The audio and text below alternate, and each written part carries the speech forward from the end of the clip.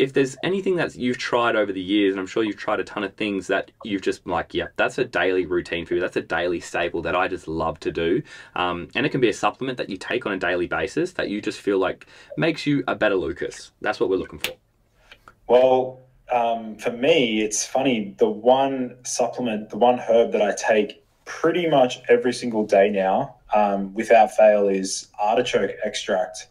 And I know it sounds really random, but it's a herb that I've just, I don't know, it just seems to tick all the boxes for me. Like it improves mental clarity, improves my stool quality, improves. I've seen it affect my liver markers like positively.